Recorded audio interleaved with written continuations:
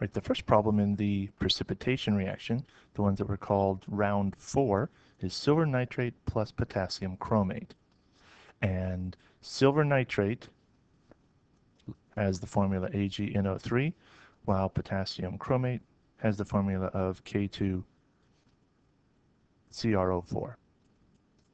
So the first thing I need to do is split those into ions and see what is really floating around inside the beaker.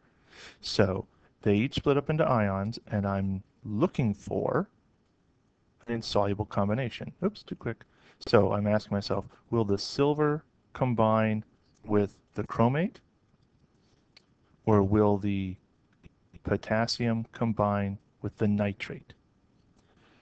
Now, conveniently, we have a rule. All nitrates are are soluble, that there's no nitrates that form a solid. We also have a rule that says this here.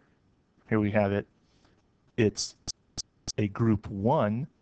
The group 1s never form insoluble compounds. So my insoluble compound is going to be the silver chromate. These will be still floating around as ions. So when I need to write my net, I've got to eliminate the spectators.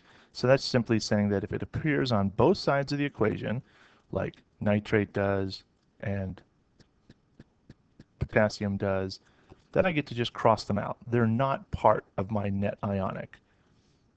So my final answer for this is I've got 2 silver plus chromate making silver chromate.